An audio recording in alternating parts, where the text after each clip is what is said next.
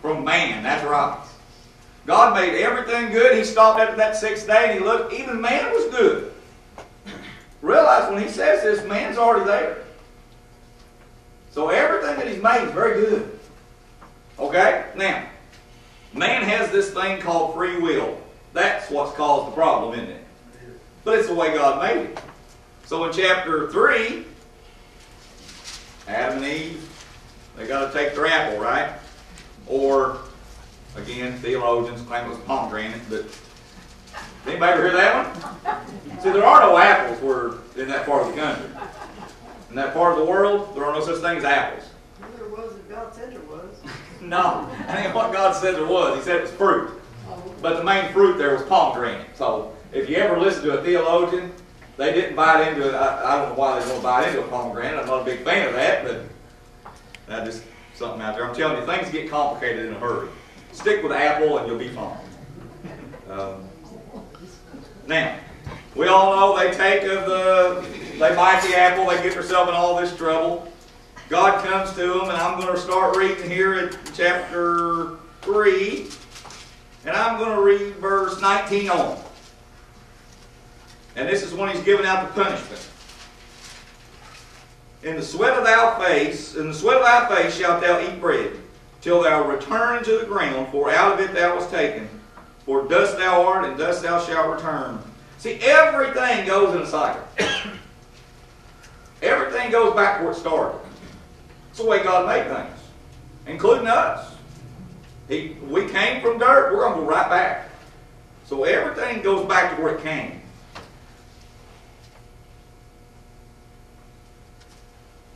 And Adam called his wife's name Eve, because she was the mother of all living. Unto Adam also, to his wife, did the Lord God make coats of skin, and he clothed them.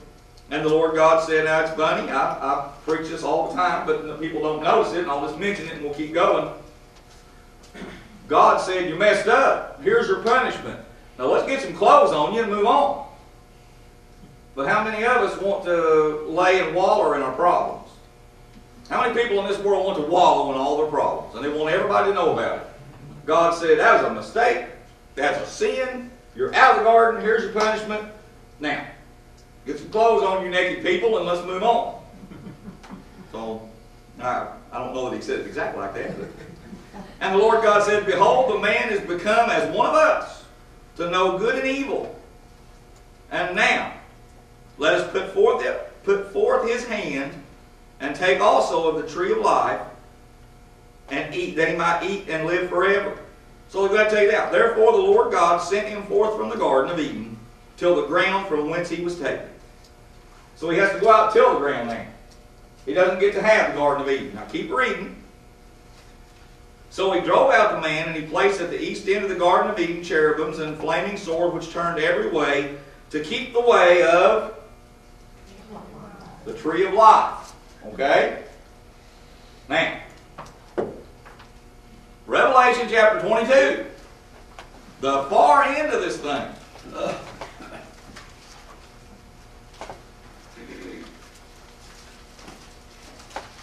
So you're going to be able to tell everybody you started in Genesis 1 and we made it to Revelation 22. And I'll do it all in about a minute. I have a question already. Now, just a minute. Let me read this. Let me read this, and then we'll go to questions. You're ahead of it. Yeah, don't get ahead of it. You can't ask a question now. Oh, okay. There ain't a question to ask. Yes, there is. No, there ain't. I love mine. And he showed me a pure river. Verse 1. He showed me a pure river, the water of life, clear as crystal, proceeding out of the throne of God and of the Lamb, in the midst of the street in it. And on either side of the river was there the tree of life. Now, when you eat of the tree of life, you don't die. It's eternal. That's why he couldn't leave them in the garden. If we leave them in the garden, they're going to eat the tree, they're going to live forever. Even as evil as they are, they're going to live forever. God can't have that happening. So the entire time that man's been here, ever since Adam and Eve messed this thing up, God's been trying to put us back into a place to be in that same garden. Now this one is called the New Jerusalem. And it comes down from heaven. God's throne sits there. So, everything on this timeline I do, it's going to all circle. It's actually a circle. It's a funny thing. But we're all going to eat of the tree of life. Why do we get to eat of it then when they didn't get to eat then, back there? Because we're going to live forever. And nobody's going to get there that's not perfect already. But not perfect of just being made, perfect from the fact that Jesus Christ made us perfect. So we get to stay there forever and eat of the tree. And all 12 months, it's got a different fruit each month. And one month may be pomegranate, I don't know. One may be apple, who knows? But every month it's got a different fruit. It ain't going to be nothing old about it. And you're going to eat. And the leaves for the healing of the nations. The very fact that it's there is going to fix everything. Now, what about a question? Well, that kind of answered part of it. Exactly what is the tree of life? Well, good grief, how would I know? I know, that's why I'm asking you. Really, honestly, I don't know. It's a tree, and if you eat its fruit, you'll live forever. I mean, how simple. I've seen Bob Ross draw a tree, and that's about as good as I can do. But all I know is it's a tree. It sits in the middle of that garden. They wasn't supposed to eat, and they did. But it means you live forever. The tree of life. But in the end, it's been taken away. Then it's going to sit in that new Jerusalem. And it's going to sit right outside the city wall, right outside the throne, because the river's going to flow from the throne right down through the main street. And on each side, the tree of life. So it's going to grow right there in the river. And the fruit's going to hang off, and people are going to come and eat out of it. I just don't have cucumbers. Okay. I don't like them either. That's a fruit. Okay. I know it's not, but I don't like it anyhow. Okay. Now I'm kind of thrown off. We'll get it tonight. Okay. Where was I going? I knew there wasn't a question there, Don. Okay, I'll just start with that. So I'll start all over. I'm doing this to help myself out more than you guys. Okay? Now there's Adam. He was made. Everything was good. Okay, now you're going to come forward. I want you to come forward with me. We're going to be in Genesis here, because I want to show you why that timeline goes like it does. Now, I better stop at Noah, just for my own sake. Genesis chapter 9. I'm certain everybody here knows the story of Noah. How Noah was told to build the ark. Everybody's evil, except for basically for Noah. He takes in all this. Genesis 9, starting with verse 20. Something gets overlooked here that's part of this whole story. And it explains a question that I think a lot of people have, and that is why is different people treated different ways. And Noah began to be a husbandman, and he planted a vineyard. And he drank of the wine and was drunk. And he was uncovered within his tent. And Ham, the father of Canaan, saw the nakedness of his father, and he told his two brethren without. Shem and Japheth took a garment, laid it upon both their shoulders, and went backward, and covered the nakedness of their father, and their faces were backward, and they saw not their father's nakedness. And what's a lot of nakedness goes on in the book of Genesis, ain't there? But it's just, we'll get to that in a minute. And Noah awoke from his wine. Didn't say he woke from his sleep, he woke from his wine. He woke from his wine, and he knew what his younger son had done. And he said, "Cursed be Canaan."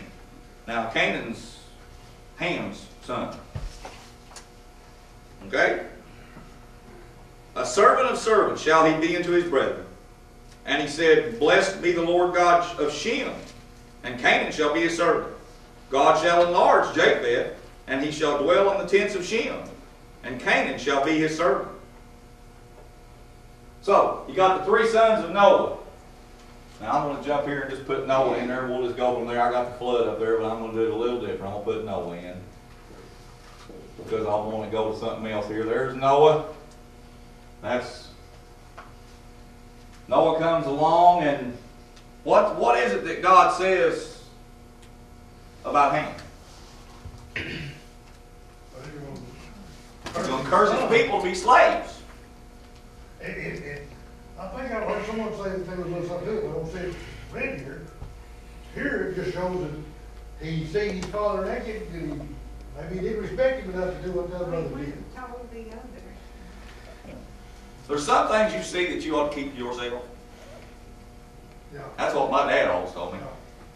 Because, I don't know exactly what the story means. I just know that some things you better just fix it and move on and act like it never happened. So he didn't cover it, he went and told the others. Yeah, he went and told about it. Yeah. And then when Noah woke up out of his wine, he said, listen, what was that about? You could have thrown that blanket on me and went on. So it's a matter of disrespect, I guess. I mean, I'm not positive, but I know that whatever it was, and that's what I've always assumed it was, that means that you've got a third of the people on this planet are going to be cursed forever. Think about that. There's only 3 sons, folks. This ain't real complicated. When you have 3 sons and God says all of your descendants are going to be cursed. You're right there, I didn't think of it that way. So why is it that, I don't know, here we are actually 5,000 years after Noah. And in 5,000 years, there's still people on this planet that are cursed, aren't there? How many people on this planet starve to death every day? It's in the millions. It's not a dozen. I mean, how many of us ever knew anybody starve to death? I mean, we read about Lottie Moon. I don't know if most people realize, but Lottie Moon basically starved to death. She wouldn't eat her food because none of the Chinese kids had food. So she would give her food away. And they finally made her come home, and she died on the way back from all the health problems that she had from not eating. But you realize millions and millions of people a day die of starvation.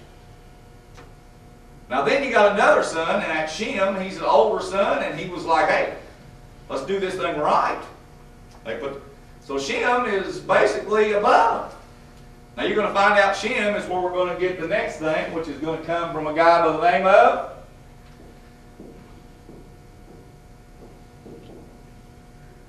Abram. That's the reason why Abram has a son named Isaac, and they say, listen, we can't let him marry into none of these people. He's got to marry Shem's bunch. He can't marry, and I guess he could have married Japheth's bunch, but that probably would have caused, I think it would have caused some trouble. So he had to marry into his own family because there's already been cursings put down. See, first the ground is cursed. You ever think about this? See, here the ground gets cursed because of what? Then here you got a third of the people that are cursed because of what somebody did. Now you come up to Abram, and God's going to change things around a little bit. And it's where the plan really starts that I'm trying to push. Genesis chapter 12.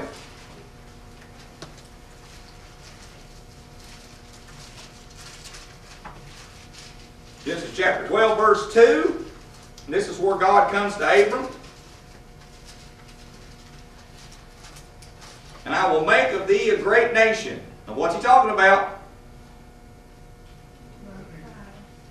Israel. So I will make of thee a great nation. And I will bless thee and make thy name great. Now how many religions are actually based on Abraham?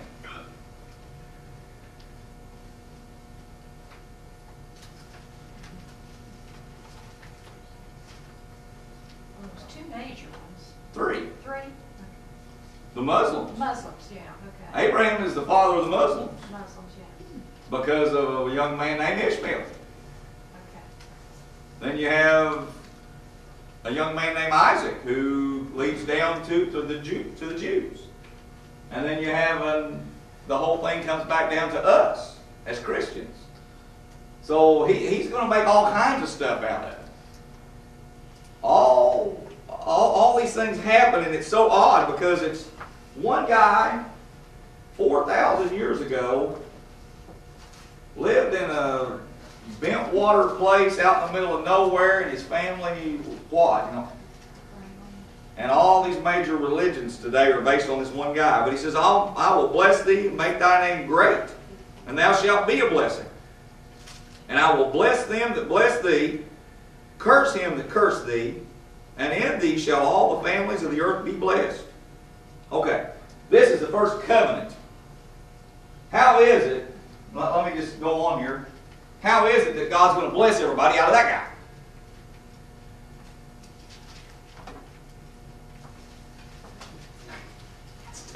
many? You say he's head of the Muslim?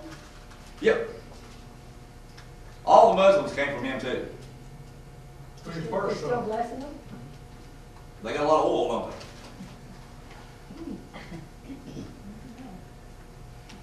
Because he was the father of Ishmael. But Abraham was the father of Ishmael, who leads down through time to a guy by the name of Muhammad. So, all those Muslims will still tell you that Abram is where they came from. That's also the reason they think Israel's theirs, because Ishmael was older than Isaac. That's where their whole fight is over there. I don't know if anybody's ever sat down and just did a whole thing for you, Oh, really? but their whole fight is over the fact that they believe that's their land, because Ishmael was the oldest son. So,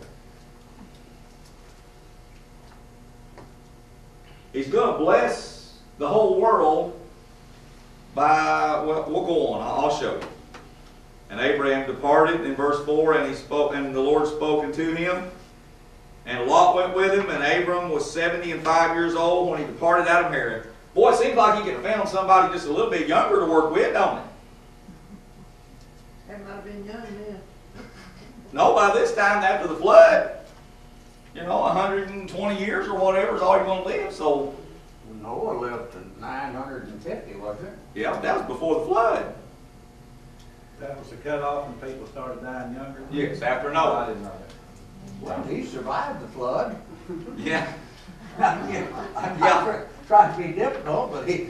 yeah, but he was the end. There's a verse somewhere, I'm not sure where God said, I'm tired of these people living so Yeah. long, and so 120 years will be, Oh, really? yes. Yeah, and it is right here. But anyway, that's a whole other story. Let's not get off on that, okay, please? I'm trying to get this whole thing done in 1 hour. Okay, but yeah, I will look that up, I promise. So everybody stay with me a little bit, and I'll find that later. But it does say that 120 is as old as anybody can live, okay? And by that time, he's dealing with Abram here, who's already 75. So he makes a covenant with Abram. Now this is that first covenant. First of all, he curses here, and then he makes a covenant. And that Abrahamic covenant is what it's called. And that covenant is, I'm going to make a nation out of you. I'm going to bless everybody out of you. And boy, that's hard to buy into, but now turn with me turn me over into Exodus. Exodus chapter 19. Don't want illusions. So in the process, Abram has Esau, who goes and starts his little thing, and he also has Isaac, and Isaac has Ishmael. Isaac has Esau and Jacob takes his birthright. So now Isaac wasn't the oldest of Abrams, and Jacob wasn't supposed to have the birthright. This is all odd, isn't it? Over and over and over, and we're going to actually get into Matthew chapter 1, and I'll show you more about it, I think, that if we can get there. But God is going to bless. But he starts this covenant right here. So we're going to go into Jacob, whose name is changed to Israel. He has sons. One of them's named Joseph. Joseph takes them all down. Well, they actually went down during the famine, and they all end up in Egypt. 430 years in Egypt. Now we're going to come back, and I'm going to read to you Moses brings them out of Egypt. So you're talking here basically 500 years later. Give or take, maybe 600, but just give or take 500 or 600 years later, you have Moses. Let me write that one down.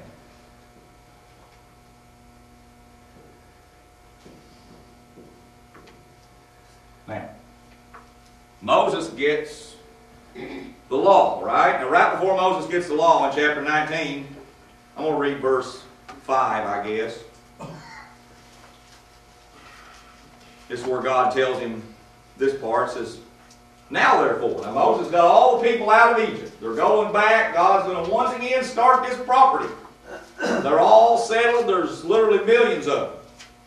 Now therefore, if you will obey my voice indeed and keep my covenant, you shall be a peculiar treasure unto me above all people. For all the earth is mine. And you shall be unto me, here you go. Keep going. Priests.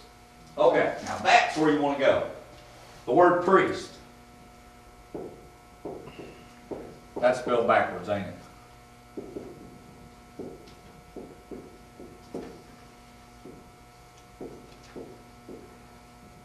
That's what that means. That's literally what priest means when you actually break it down. A go-between.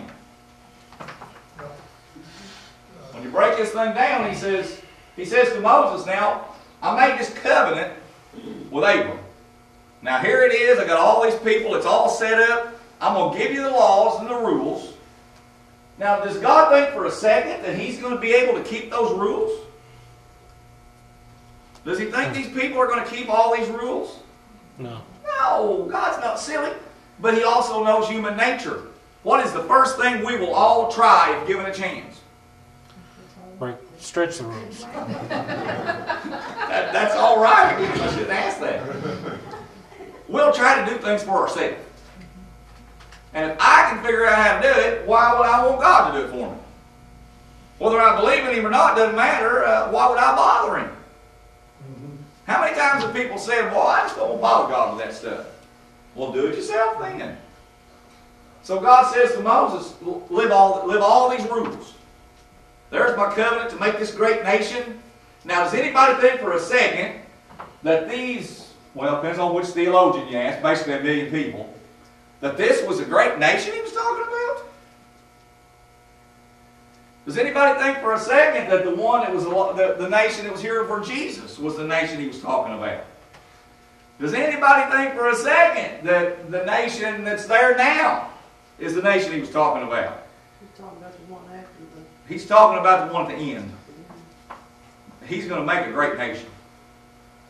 And we're all going to be part of that. But how is He going to do that? Well, He's got to have go-between. So He makes them a nation of priests to start with. And He says, I've got to have the priests keep track of this stuff. They got to be the go-between. So that's where the Jews came in. Really, this is where Jews started, okay? Even though these people back here were the descendants, there is no thing as Jew until Moses. This is where circumcision started. This is where the law started. This is where they separated out to become Jewish. Anybody got any questions on that? There actually is a question or two on that one, Don. Yeah, I'm thinking that. Well, okay, instead of being, Muslims, they were Jewish. Is that what you're saying? Is that what I'm understanding? Muslims. No, I should have never went off on that track. Muslim has nothing to do with this. Okay. I'm just telling you that Muslims come from Abraham also. If you ask them, which they do, they come out of Ishmael, but they went off in their own world.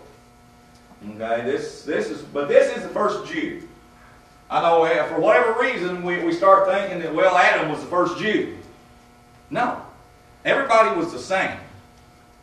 All at Noah's time, all of Abram's people, the only thing that was changed was after the flood, you had a group of people who were out of Shem and Japheth that were going to be blessed. So out of Shem you get this, Abram, and then Moses brings about all the law. So God's going to make them a nation of priests. Those priests are supposed to make sure that all the people are brought. Now, let me do this. This is the easiest thing to do. Zechariah chapter 8. We'll jump way forward, but if I don't go, I ain't going to get it done. I thought I could do it all just in a few minutes, and I was absolutely mistaken. Zechariah, way back there at the back. Zechariah 8, you say? Zechariah chapter 8.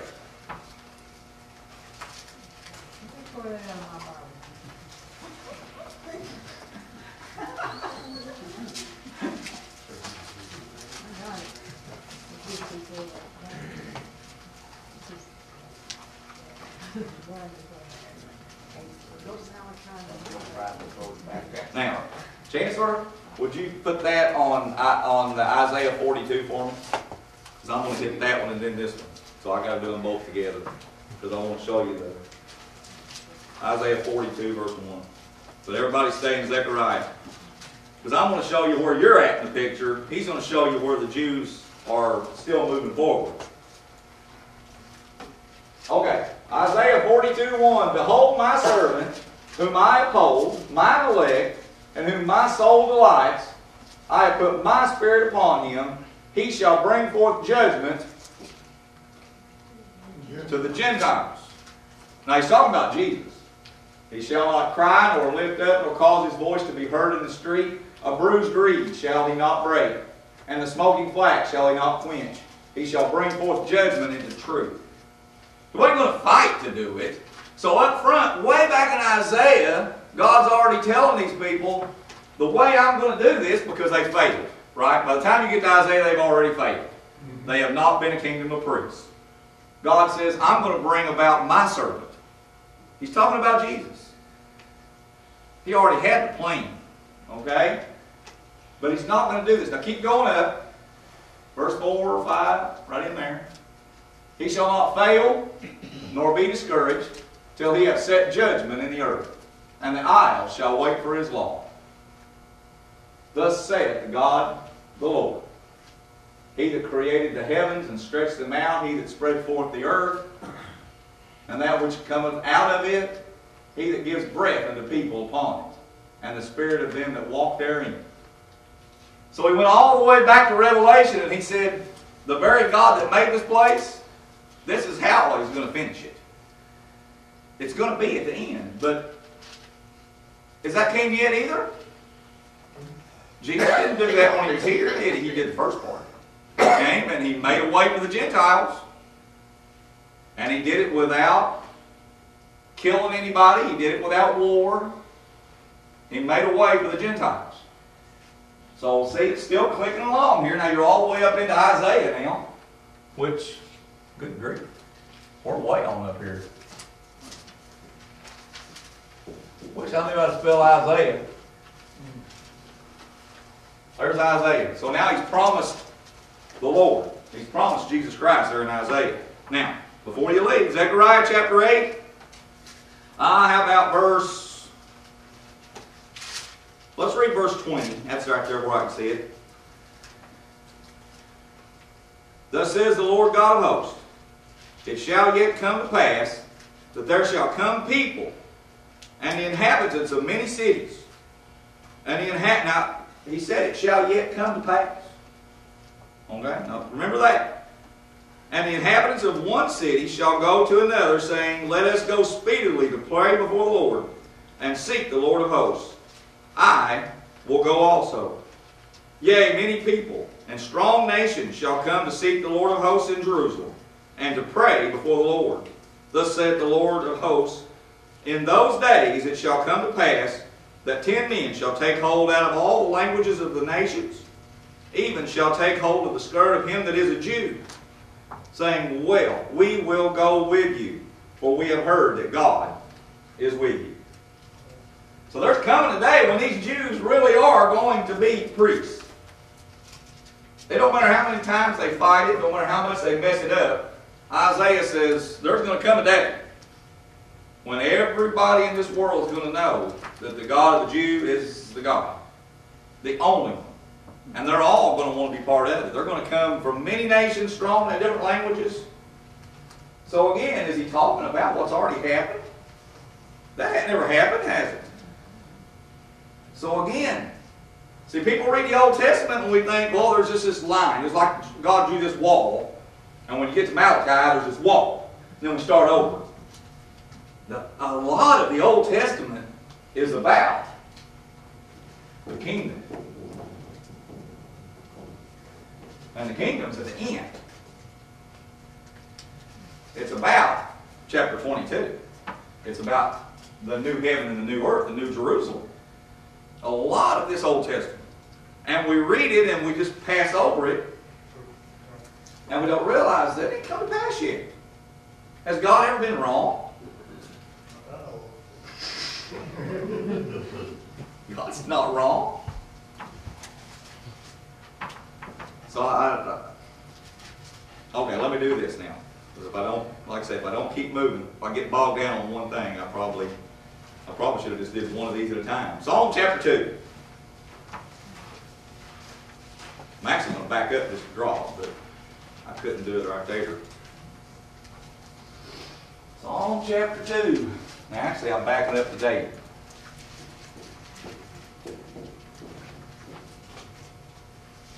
There's Isaiah. I better put birth.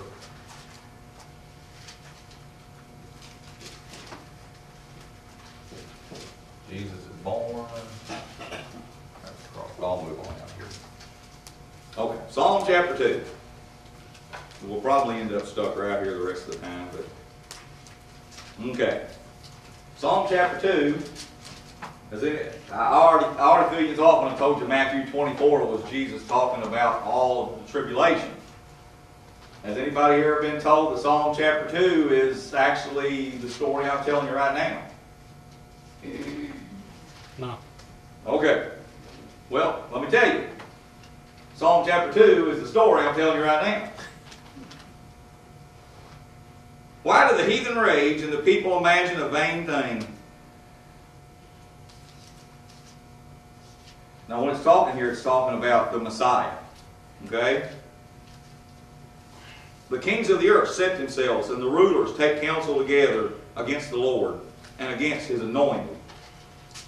So it happened at the time that Jesus was here at the cross. They all got together. Now how do I say this? Because I don't want to throw you off. I don't want to make it. Whose blood was Jesus on?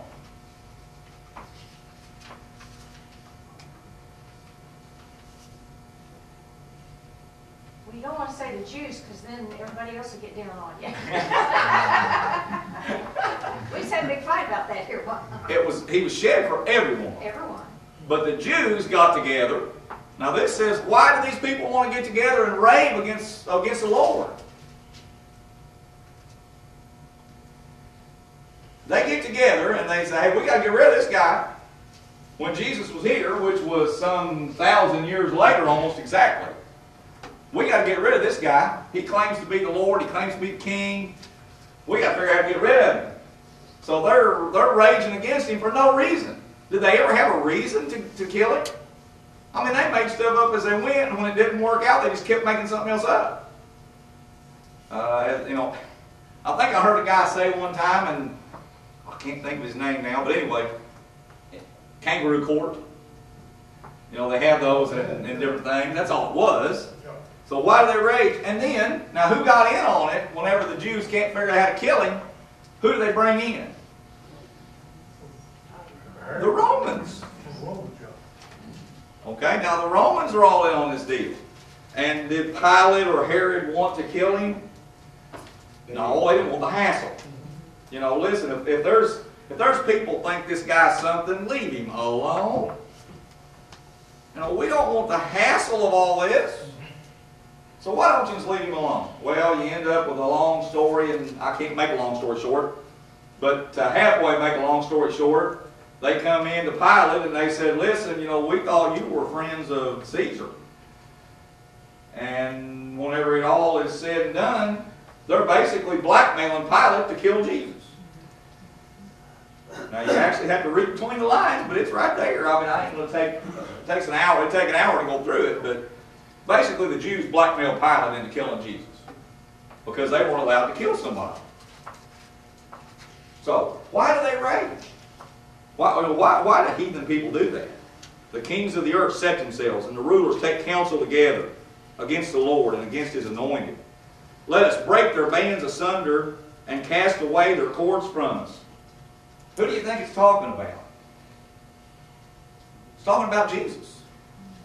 The Jews, in David's mind here, one day, and I don't know, because he's writing what God's inspiring him to write, but does he really have a clue what he's saying?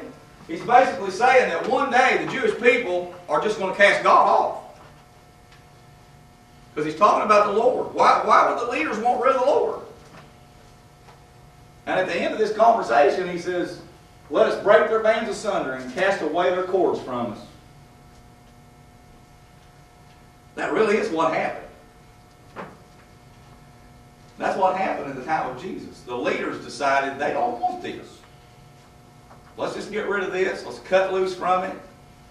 And David has already told them 1,000 years earlier, that's what you're going to do to the Lord. Now, believe it or not, I am getting to a point. He that sits in the heavens shall laugh, and the Lord shall have them in derision. So God's sitting up there, how could they break asunder God? They can kill Jesus right here at the cross. Okay? They can do that. They did it, didn't they? But what actually happened? That's right. They brought about grace. They were supposed to be, well, from here, all the way to there, they're supposed to be a kingdom of priests. That's spelled wrong. It's amazing I spelled that both ways, and it's wrong both ways. There must be a third way to spell that. That's what they were supposed to be. This whole time, they were supposed to be a kingdom of priests so everybody else would see. And all they ever did was try to get rid of God. But in the process of getting rid of him, it says God got the last laugh. Okay, now, then shall he speak unto them in his wrath and vex them in his sore displeasure. Okay, now that might have happened. Okay, now I ain't going to tell you that didn't happen. Depends on how you look at history. 30-some years after Jesus, the entire city was burnt to the ground. Jerusalem, there wasn't a stone standing. And nobody lived there for years. There was nothing left. Everybody was killed. So maybe that's what that's talking about. I don't know. I wouldn't say it isn't. Verse 6 then, it says, Yet have I set my king upon my holy hill of Zion. Now, when Jesus does return, back in the back of Revelation, where's he going to land? Where's his feet going to touch the ground? On Zion. And when his feet hit the ground, the earth is going to shatter in half across Zion. I will declare the decree of the Lord hath said, Thou art my son, this day have I begotten thee. See, he's talking about Jesus through this whole thing. Like I say, David doesn't know it. He just knows what he's writing because God's inspiring him and he knows it's true. But before the fact, how do we know? David doesn't. Ask of me, and I shall give thee the heathen for thine inheritance, and the uttermost parts of the earth for thy possession. Thou shalt break them with a rod of iron, thou shalt dash them in pieces like a potter's vessel. Be wise now, therefore, all ye kings. Be instructed, ye judges of the earth. Serve the Lord with fear and rejoice with trembling. Kiss the Son, lest he be angry, and ye shall perish from the way when his wrath is kindled but a little.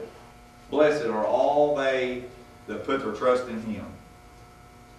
We're supposed to know the story. We really are. We're supposed to understand that God didn't change the plan at any point.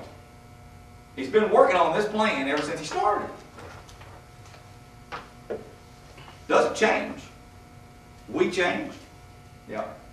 So I'm going to leave that one there. Well, we get all excited about the word predestined, but doesn't predestined actually mean the plan? Yes, it means that God has a plan. And it was and all of our predestined from choices. the beginning. I was always told that you're on a bungee cord basically, and you're latched to the plan whether you like it or not. And you can go in, you can flop any direction you want to flop, but the plan God has is how it's going to end up. So you're just going to constantly be. There's nothing you can do. That's what it says in Psalm 2. There it says they want to kill him, and in the end, God gets the laugh. They killed his son, and God gets the glory for it. Isn't that all? Have you ever thought about that? How tough that really is, that's what we've got? Okay, let me do this then. Real quick, while I'm still there. Matthew chapter 1. I've only got a couple more verses. Man. I'm back up where I'm supposed to be now, basically at the cross. Matthew chapter 1 is whenever he's born, so I'm right there. Okay. Now, I just want you to look real quick at Matthew 1:1 because then I want to move on. The book of the generation of Jesus Christ, the son of David, the son of Abraham. Uh-oh, why did he do that? Right off the bat, Matthew says this started because of Abraham. And we don't see that today. I mean, that's, for whatever reason, people don't even think about that. Do you ever think why it didn't go back to Noah? See, Jesus could have went back. He would have come from Shem. And if you really want to go back, we all go to Adam, don't we? So he could have went back. And it, like I say, it definitely could have went on back just a little bit more to get him to Noah. But Noah's not who the covenant was with. Who was supposed to be made? He said, I'm going to make of you a great nation. Okay, it's coming out. So Jesus comes along. Who was supposed to be the lineage for the king? David. They're supposed to be the kingdom of priests. Priests are a go-between. What did Jesus end up being? The high priest. So all of it was already there. That's why Jesus says, I didn't come to away with the law, to fulfill it. None of this disappeared. Like I say, for whatever reason in today's day and age, all this is separate from this. And it ain't. It's not separate. Nothing whatsoever separates it. This is one story. And we just so happens that we live off over here somewhere. Just so happens. And I think we're very privileged. You know, because when you get to right here now, the cross, and boy, this is a whole other lesson, and this will probably be for next week, but the kingdom of priests ends up being us. But now let me show you one more thing. I told you I had one more verse. John chapter 5.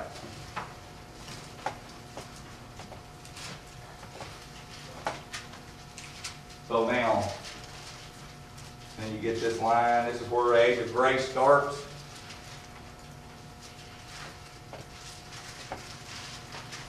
And we don't know how far it goes. I'll just do that. There's a question mark there. Who's supposed to be that peculiar nation now? Well, we are, I guess. Don't guess. Wish I'd wrote the verse down now. I know where it's at. It's on the left-hand page, my right-hand column, about halfway down. Ain't that a shame? We're the peculiar nation. The Gentile is now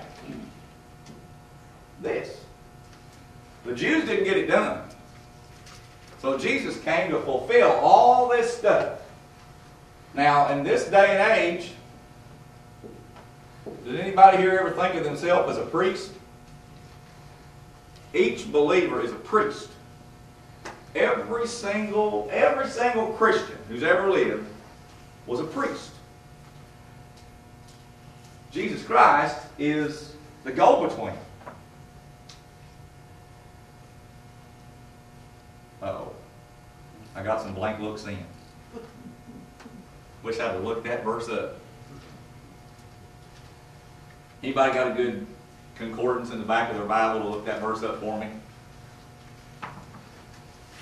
Look up the word peculiar, or you can look up the word priest. Yeah, I can look. It'll just take me a while. I got several pages, but it's going to be right there. And then there's also the nation that is over here on the right page, right-hand column, and at the top, because it's in two different places. I better just let you go to that while I get ready on John chapter 5. I'm going to start verse 39. And while they're looking at that, I wanted to see this before I go to that, because I messed up. I try not to jump too much, but boy, it's hard not to jump through this.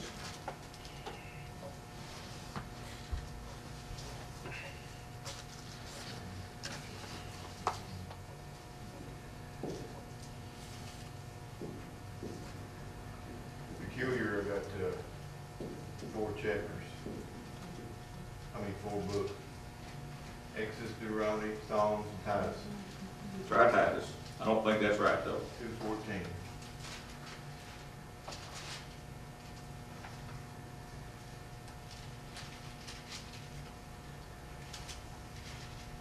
No, that's not the one I'm looking for. But I see what it is. It'll be under priests, I know. Is it the Hebrews? Yeah, maybe. What's it? What is it in 7, Hebrews? Hebrews 7. That may be right. uh, Let me see. 24, I think. There it is. You are a priest forever Okay. in the order of Melchizedek. Left hand column, right hand. Left hand page, right hand column, halfway down. There it is. Verse 22, it says, by so much was Jesus made surety of a better testament. Okay, Jesus came to make a better way. And he made sure that it was done that way. And they truly were many priests, because they were not suffered to continue by reason of death. But this man, because he continued ever, hath an unchangeable priesthood. And he's talking about Jesus. He's always going to be the priest. And then it's going to go on down, and it says, and then they no longer need, for such a high priest became us, who is holy, harmless. In verse 27, who needs not to do daily those high priests to offer the sacrifice. Why? Because it is the sacrifice. For the law maketh men high priests, which have infirmity. But the word of the oath, which is since the law, makes a son who is consecrated evermore. So he is the high priest now. He's the go-between. But we're still a peculiar people. And ain't that a shame? I can't. That's in there too. A royal priesthood. I better find it, because otherwise I'll be up all night. Everybody talk amongst yourselves. Is that what they say?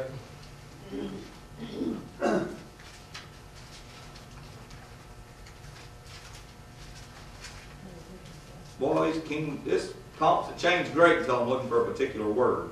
It'll say royal priesthood is what it'll say.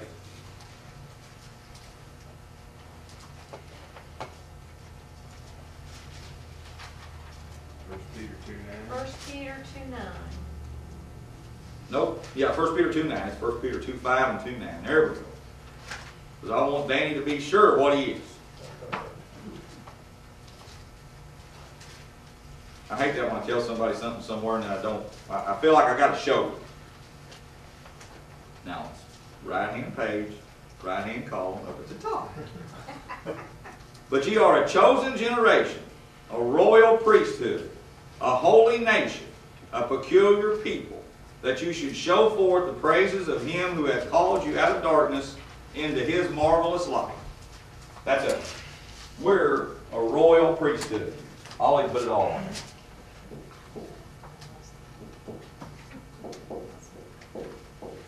That's us. Now, do you think we do much better than the Jews did? Sometimes. It's hard to figure it out, ain't it? Okay. Now, I jumped off what I was doing earlier. John chapter 5. Okay, now Jesus says this, and this is where I'll leave you, and you can look closer at this if you want to, but John 5:39 says, search the Scriptures. Now, what's he talking about when he says search the Scriptures? What Scriptures does he have? Old Testament. The Old Testament, okay? Search the Scriptures, for in them ye think you have eternal life, and they are they which testify of me. The Old Testament tells you about Jesus Christ. That's what he just said. Search them. You think you got life in that? All they're going to tell you is I'm here. That's all this does. All the way from Adam to the time that Jesus here is preaching, all of it just tells you that Jesus is coming. The Messiah is coming. Now here's what he's talking about here. Okay, the Messiah is coming. All this time from, well, really Abraham wasn't looking for that. Moses, sort of. But by the time you get to David, then they say the root of David. And so when you get into this area on, that's all the Jews talk about. That's all their message is. The Messiah. The Messiah. The Messiah. And now he's in front of them here, and he says, search out the Scriptures, think you like. They're just going to tell you about me. The whole thing is about the Messiah coming. It's about the kingdom. But see, the Jews think the kingdom is going to be as quick as the Messiah gets there. So they're waiting on him to make this kingdom start. Okay, so here we go. Are they going to accept a Messiah that don't do things the way they want him to? And you will not come to me that you may have life. I receive not honor from men, but I know you, that ye have not love of God in you. I am come in my Father's name, and you receive me not. If another shall come in his own name, him you will receive. Who's that talking about? Right here.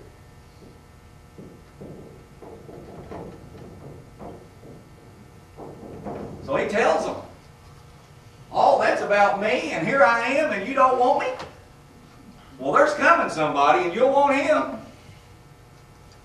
I hope you get everything you ever wanted. That ain't what he's saying. God, forgive me. I shouldn't have made that joke. But that really and honestly is what he's saying, isn't it? He's not saying it facetiously like I just did, with malice. But he says, you don't want me. All that talked about me, and here I am, and you won't. Okay. God sent you what you're supposed to be looking for. Now, here we are. So he's still talking there. So now I took you from Genesis, way over there, all the way through Revelation, and we went back and went through piece by piece, all the way into what Jesus is talking about, and what story after story, and we can do this every week for the next 5 years. Every one of these will tell you the same thing. Man messed this thing up, and God's putting it back together. And he's doing it in spite of us. That's the trick, isn't it? All that God blesses me with, folks, it's in spite of me. I know me. All that God's done all these years is in spite of us. Why didn't the Israelites recognize Jesus as God's son? What was their problem? That was Psalms. They don't want God to be in charge. Okay. What did they want the Messiah to do? Anybody got it? Anybody? Set up. He was going to be their He was going to be the king. king. Yeah. And he's going to have this kingdom, and guess, well, they're all arguing, even his own disciples. What were they arguing about? Who's going to be the greatest in the kingdom? So they don't want what God's got in mind. They want what they got in mind. But how much different is it today? It's not a whole lot different. So I guess I say that not to say we're bad people, but to say people are people. And it doesn't matter if we're Jewish or we're Gentile. We all still want our own little thing. That's what I read to you in Psalm 42, because of the question you just asked.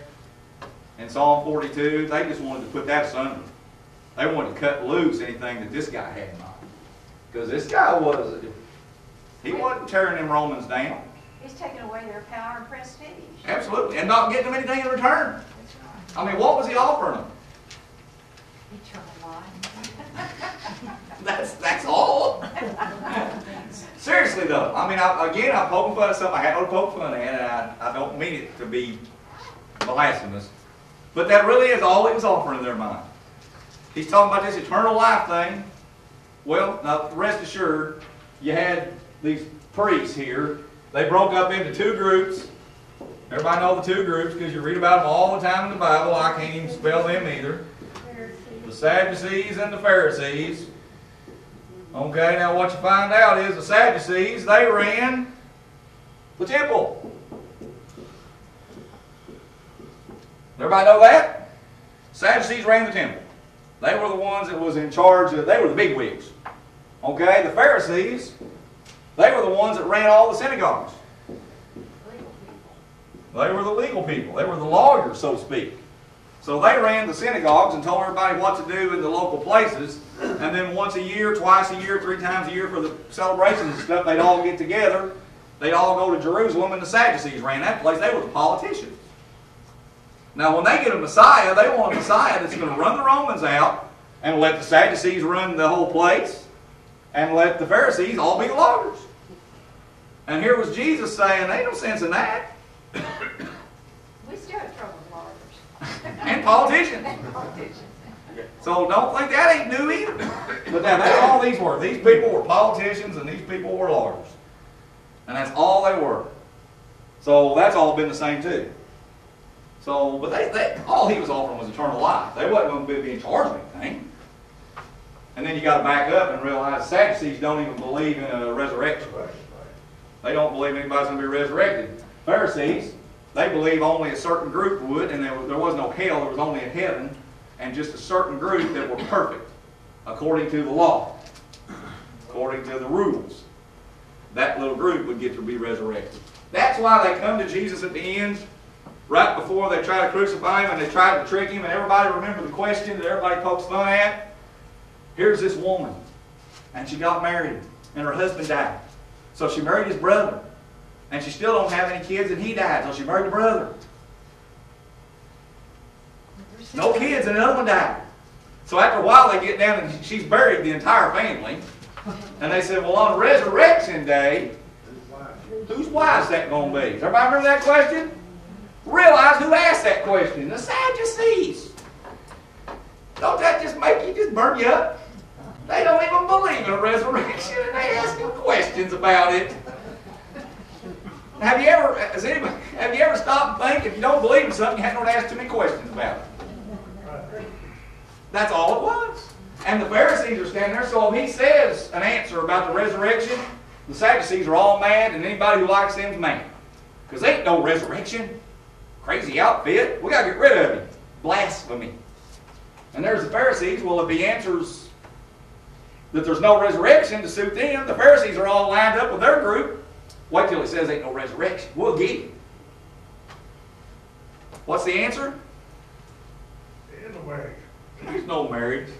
And nothing like that even exists. But basically he just goes, be gone. Don't bother me. It's pretty much what he does. But that may be even worse. Because now he's disrespected me. So all this comes about and he says, I'm come, you don't believe me, but there's somebody else going to come and you'll believe him. How can you believe which receive honor of one another and seek not to honor that comes from God only? Do not think that I will accuse you to the Father. There is one that accuses you, Moses, in whom you trust. Okay, now. What's Moses got? The law.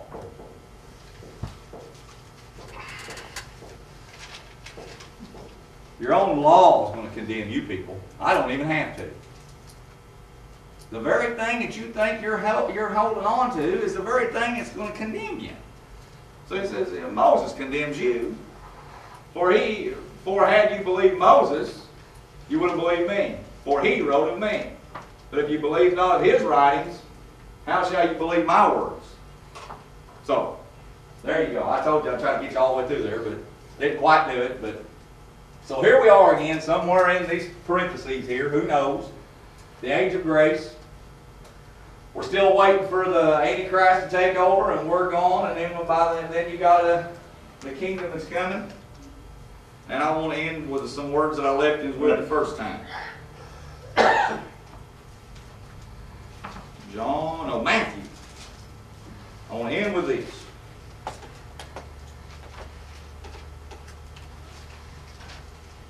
Because I've already showed this to you earlier, and I maybe caused more confusion. I tried to back up and explain. Matthew chapter 3, and I'll start here, and then I want to jump on. Boy, I wish I knew. Yeah, there you go. Okay. Matthew chapter 3, verse 2. John the Baptist preaching. What was he preaching? Repent you, for the kingdom of heaven is at hand. Okay, where's the kingdom at? This kingdom they're talking about, that's what they're wanting. If we're royal priesthood, we got to be part of the kingdom. See, here's the kingdom way over here. What's this crazy guy talking about? The kingdom of heaven is at hand. Well, Jesus is later on going to say the kingdom is where the king is. So wherever the king is, that's where the kingdom's at. So John the Baptist comes in right here, and he says, repent, the kingdom of heaven is at hand. Now, when you go on over into verse 17, From that time, Jesus began to preach and to say, what's those next words? Has he got that there? Or you guys got it looked up? No, I'm on in 4 now. I jumped ahead of you. I went from 3:2 to 4:17. Is that why I lost you? So I wonder why nobody read it. There you go. Kingdom of heaven is at hand. Uh-oh. Same thing. So Jesus comes along and he says, repent, the kingdom of heaven's at hand. Right here. So he did all this right here. Now, let me give you one more thing. You know how old a priest had to be? Oh, come on. 30. 30 years old. How old was Jesus whenever he went to John the Baptist? 30. 30. When the priest was ordained, so to speak, the first thing they did was they went through a ritual washing. They went in, they were brought in, and they were all washed. What is it Jesus does when he goes to John the Baptist? He was baptized. He became the royal priest at that point in time. Now, was he already? He was what it was all about to start with. But he still went through he didn't break any of the rules. See, we keep thinking, well, if it was me, I'd skip that part. Ain't that right? Now, how many have ever thought that? Why did he skip that? That's a nuisance. Just 1 or 2 lightning bolts. I mean, how big a deal could a lightning bolt be? Wouldn't be nothing. Just a couple of lightning bolts and he could have solved a lot of trouble. Amen? Amen. Well, I'll tell you what I told some folks one time. We were at the Baptist golf tournament. Pastor and deacon golf tournament. And it was a 3-man scramble. A pastor, you're supposed to bring 2 deacons, and they had us all up at Windermere. Well, so we went over to that golf course right down the road from Windermere, there at Camden's and whatever it's called, big fancy one. We all got in there, and there's just crowds of us standing there. And they come over, and one guy walked by there, and he stopped, and my cousin was the president of the convention, and he said, you want to say the blessing on the tournament? And it's real cloudy, and I said, somebody better, because God could solve a lot of church fights with 1 lightning bolt. He can fix a whole lot of trouble real quick in this crowd. Because we're all standing there with these metal sticks in our hand, you know, on top of a hill and a big black cloud over our head.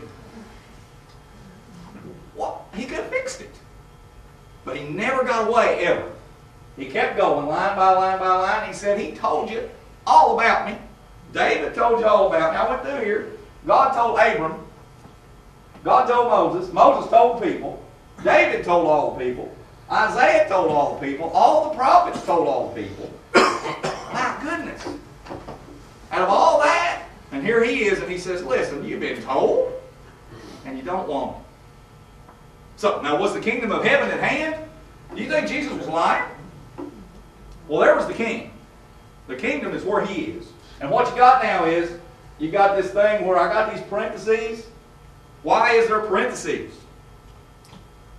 Because these Jews look, the only way I know to explain it, and this is a real good way because I saw a guy do it this way one time. You got Jesus is right here, the cross and all that. There's the cross. Here's where they were.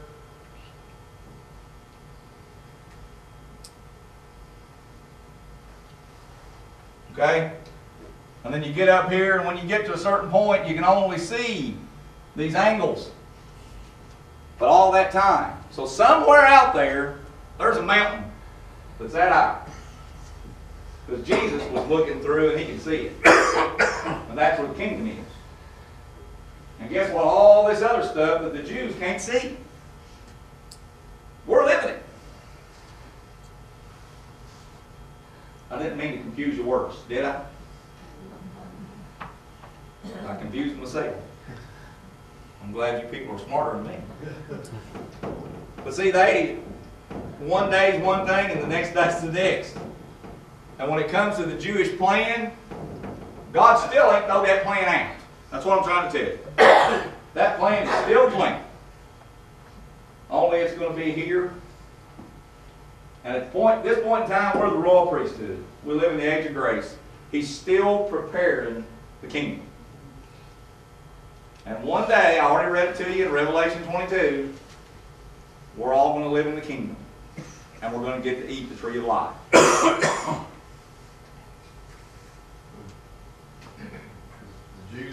Gauge of grace for the Jews is an intermission. Yes, that's all it is. They're out for popcorn. Uh-huh. Now, that sounds like I'm Second half making a joke, starts- but I'm not. Second half starts when the tribulation begins, Yes. or the rapture. Yep. Then they come back in, we're gone, and they turn right around and start again. So really and honestly, the kingdom of heaven was at hand. He left. He'll return. And that's all. Okay, now got any questions? Took longer than I meant to, but I still didn't get it all the way I wanted to, but. I know you said in church age now that Jesus is the high priest. Yes. Okay. We are a royal priesthood. Yes. All right. Priest means go-between. Yes. All right. So the high priest, Jesus, is the go-between between us. Between us and God. Okay. We're the go-between the world and Jesus. Okay. Does that make sense? That makes sense. Yep. Did I just mess you up? No, that's I probably should have said that when I was going earlier, shouldn't I? That was my question. Yeah, that answered it. So we're still a royal priesthood, Okay. and we are the go-betweens. We're just the go-between between a lost world and the high priest, which is Jesus.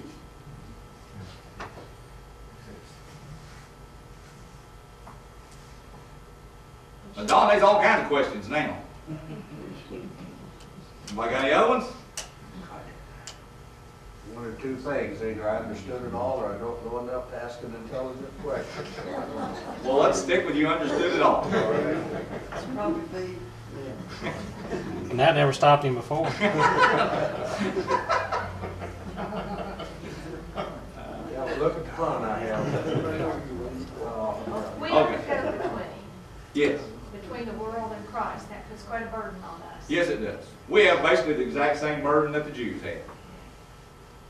It really didn't change. He just got a different group to do it. So you said the Jews aren't his chosen people anymore. No, Uh, I didn't want to see it. Well, I thought you did now. You No. said they fell out of grace with him, let's say that way. Oh, they fell out of grace with him way back Way here. back there, yeah. Yeah. 400 and, But he doesn't change the plan. The plan is still them. yeah. And whenever he returns and takes us out of the picture, they're going to come in, and that 144,000 is going to be his chosen people. And what's their job going to be? Right back to what it's supposed to be started with. He doesn't let anything go unfinished. Maybe, that's what I'm trying to tell you. Nothing goes undone. When he starts something, it's going to happen. Every single time. And man may take thousands of years to mess the whole thing up. But ultimately, what God says is what's going to happen. And there's nothing anybody can do to stop it. So, at this point in time, they're still his people. But they're not what the plan is about. Like I say, they're at intermission. That's a good way to put it. They're going out for popcorn while the rest of us are watching the show. Okay. Let's all stand.